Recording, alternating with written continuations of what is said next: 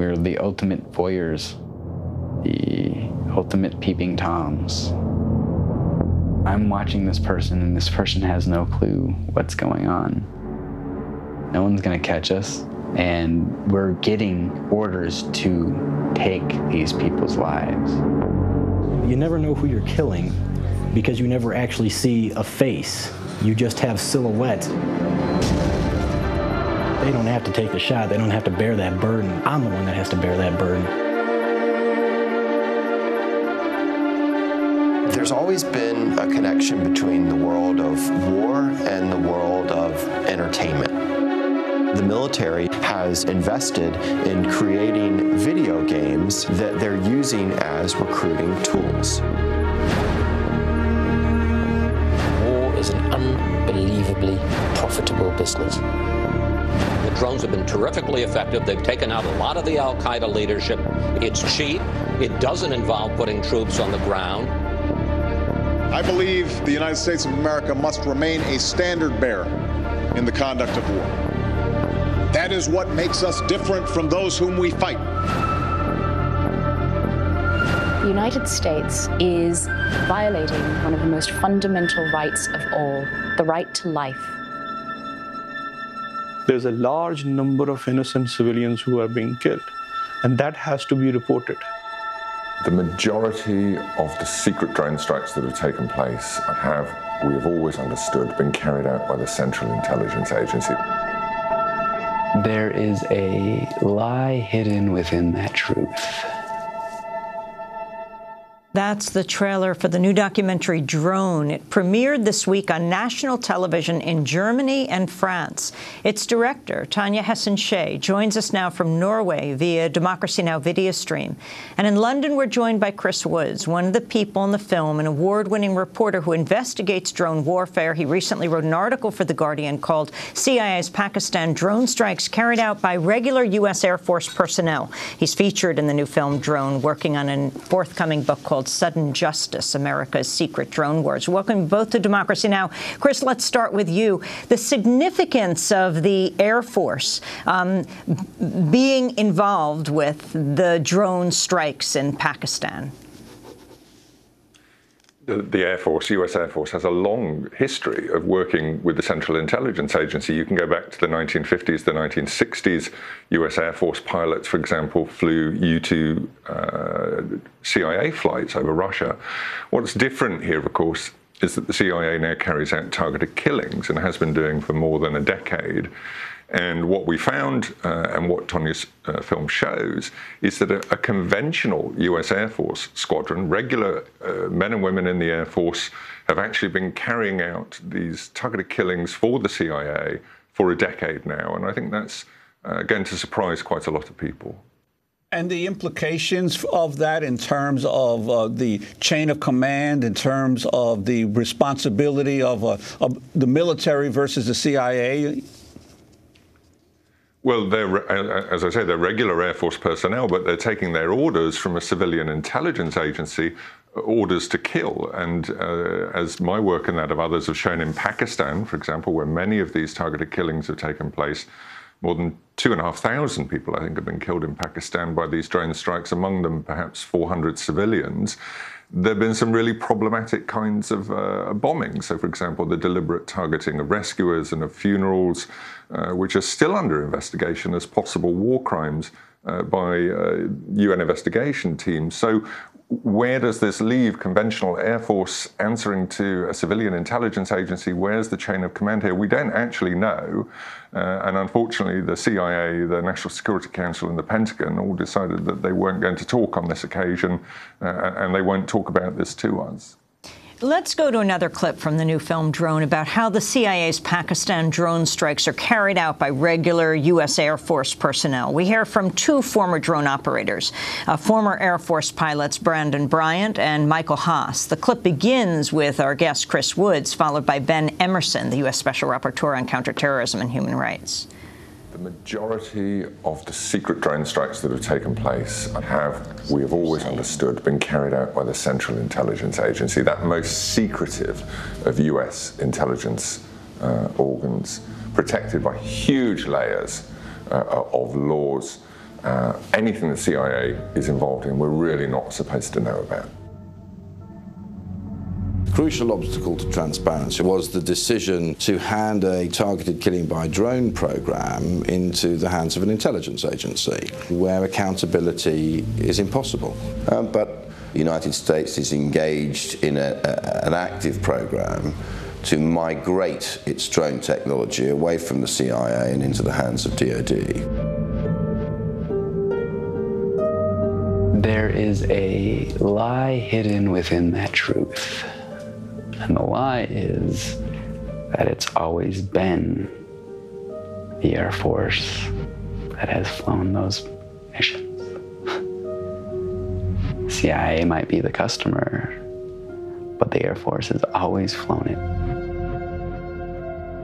The 17th squadron that flies, they're the super top secret squirrel. Can't tell you what I'm doing, but I can tell you that it's super secret. Squadron 17 is Area 51, isolated on a single base. I think it's pretty widely known that the CIA controls their mission. I know right before I left Creech, they actually were putting privacy fences up so you couldn't even see the front doors or the parking lot. And it got to the point you can't even see, you don't even know who's in there anymore. People brag, people talk about how they were so secret and that they were kicking so much, killing terrorists. And a CIA label is just an excuse to not have to give up any information. That's all it's ever been. Nothing's going to change.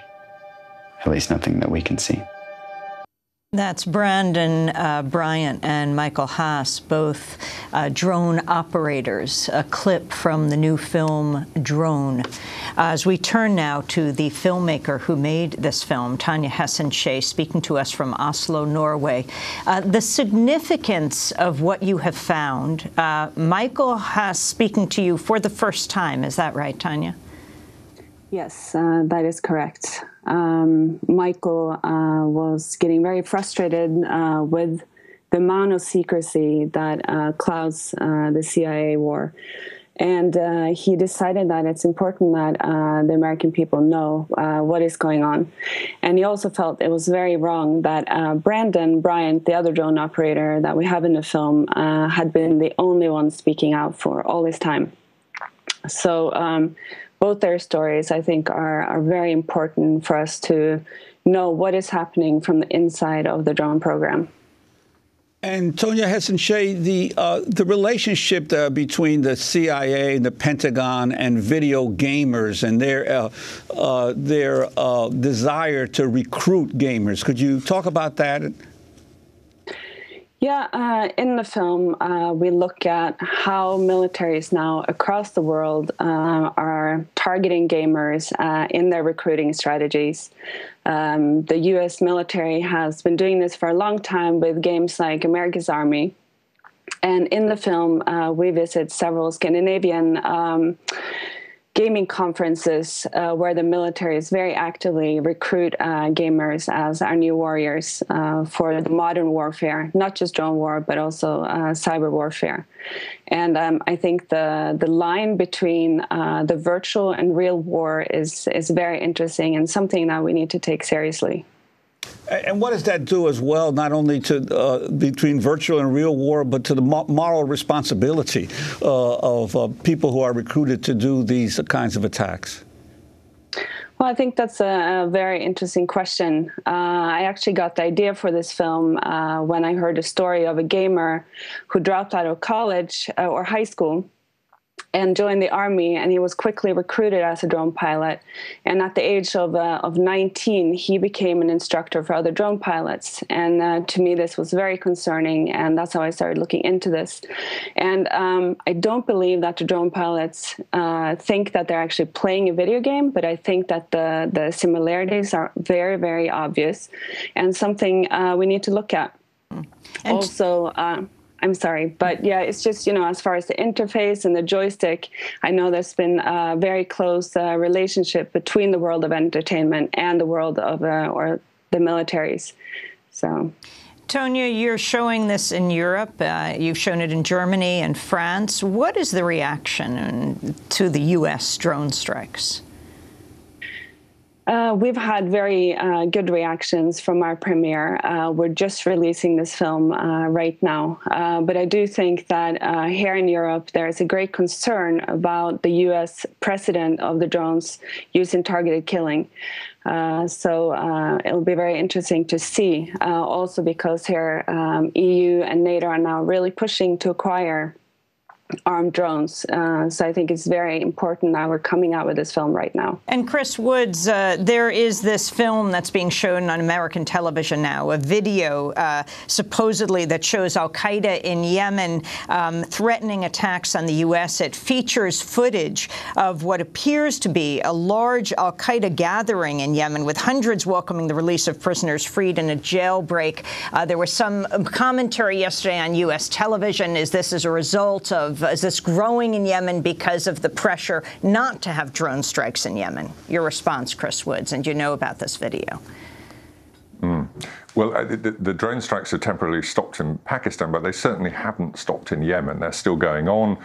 As far as we understand, JSOC strikes are presently banned there, but CIA strikes continue. So this was very daring, I would say, of al-Qaeda to be so public and so in the open, holding this gathering. And in fact, the number 2 of al-Qaeda in Yemen was present. He's very, very rarely seen in public. So this was a public taunting, if you like, of both the Yemen government and of the United States. The very act of appearing outside in large numbers is if you like, thumbing your nose at this ability of the United States to strike anywhere with drones. But it is worrying, and al-Qaeda certainly hasn't been broken. It's carried out a number of appalling attacks, both on civilians and on the military in Yemen in recent weeks. So it's still there. It's still a problem, and the drone strikes against them are continuing.